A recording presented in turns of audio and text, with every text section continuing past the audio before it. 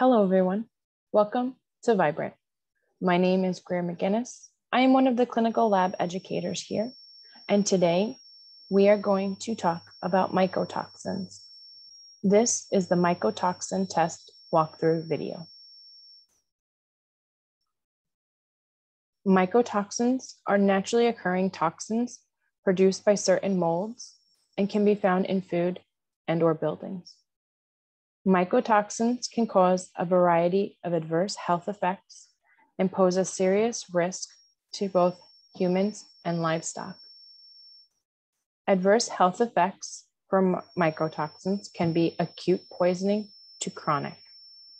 On the right-hand side of the screen, this is one of our handouts on mycotoxins in the Vibrant resources. You will see these are other conditions and symptoms associated with mycotoxin exposure. Anything from fatigue and weakness, loss of balance, skin rashes, hearing loss, sleep problems, vision changes, skin changes, disorientation, and dizziness.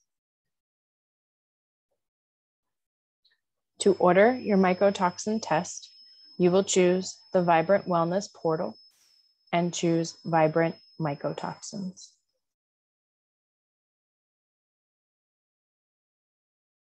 Testing for mycotoxins is a simple and non-invasive urine collection analysis. The patient will collect the first morning's urine and mail back to Vibrant. Testing restrictions: fasting for 12 hours may increase the excretion of mycotoxins from the adipose tissue, but this is not required. Vibrant uses mass spectrometry technology to measure levels of mycotoxins in urine. With a patent-pending proprietary technology, Vibrant is able to detect molecules as small as 5 picograms, which greatly expands the number of detectable mycotoxins. Vibrant is able to test for over 33 different mold species. This is another handout in the Mycotoxins portal. You will see that it is divided into 2 columns for food mold and environmental mold.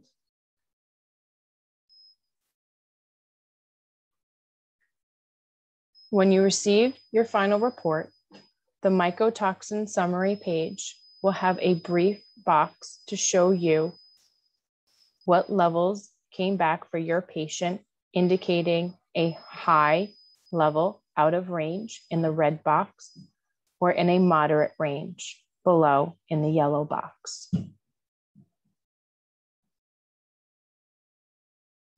On the next page, we'll have the aflatoxin page. Aflatoxins are found mainly on food-derived molds. They are secondary metabolites produced by different strains of Aspergillus species. Widely found as contaminants in a great variety of crops, cereals, oil seeds, tree nuts, and spices, common crops which have been found to contain aflatoxin include cassava, chili peppers, corn, cottonseed, millet, peanuts, rice, sesame seeds, sorghum, sunflower seed, tree nuts, wheat, and a variety of spices. When contaminated food is processed, aflatoxin enters the general food supply, where they are found in both pets and human food, as well as feedstock for agricultural animals. You will notice that there are several species of aflatoxin: aflatoxin M1, B1, B2, G1, and G2. Aflatoxins are mostly commonly ingested. However, aflatoxin B1 can be absorbed through the skin. Aflatoxin exposure can lead to many health risks, including a greater risk of liver cancer in humans.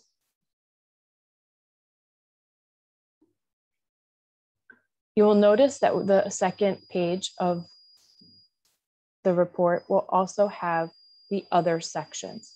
These both will have different species of food and environmental mycotoxins. Some examples here are ochratoxin A, which is commonly found in barley, oats, rye, wheat, coffee beans, and other plant products. It is characterized as nephrotoxic, as well as toxic to the liver, immune suppressant, and a potential carcinogen.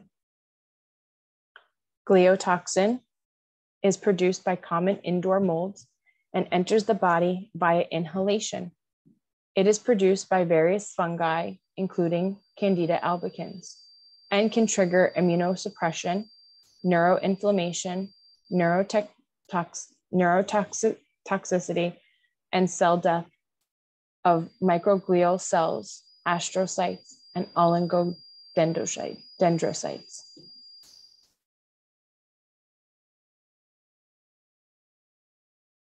Citrinin is a nephrotoxic mycotoxin, mainly produced by Penicillium. Although other genres such as Aspergillus and Monoscus are also known to produce these toxins.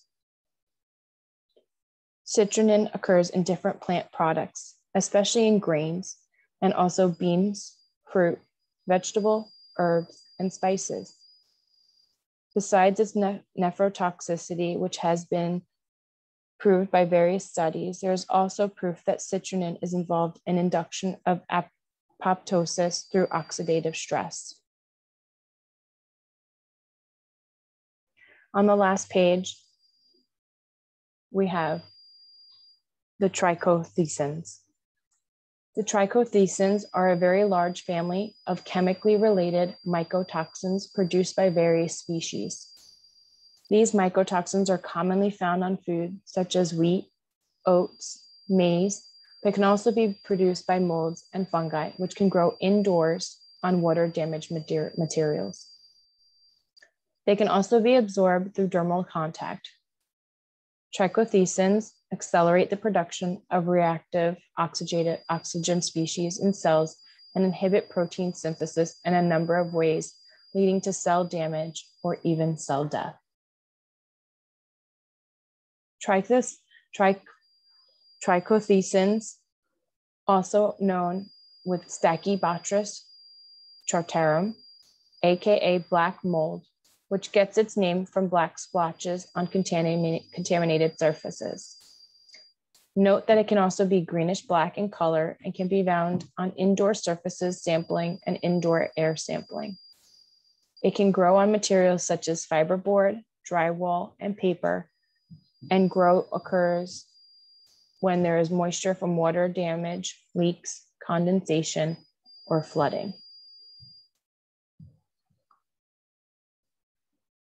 We do test urinary creatinine. Urinary creatinine tests that measures analytes by creatinine concentration will not be altered by urine volume or hydration status. The results are calculated according to the concentration of creatinine, which will not be altered by low or high urine volumes. For our practitioners, we have a mycotoxin interpretation guide to help assist you with your interventions for your patients. To obtain your interpretation guide, please visit the resource section in the Vibrant portal and select the mycotoxin folder. When assessing your abnormal mycotoxin results, you may want to consider further workup of other tests such as the gut zoomer, heavy metals, environmental toxins, the neurozoomer plus, salivary hormones, urinary hormones, and micronutrients. Please feel free to make an appointment with one of the clinical lab educators to review your patient's results and help you with a plan moving forward. Thank you.